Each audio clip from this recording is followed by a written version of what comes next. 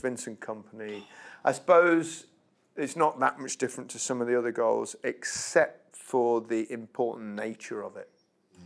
Yeah, there's a bit of everything in it, but the timing, the importance. What was it, 15, 20 minutes to go that game? Something Yeah. like that? For all of those things, when you're most under pressure then to produce a piece of magic like that, when it really matters, then that's why I've got it as number one. The thing is, though, in training, Kompany was so bad at shooting. Was he?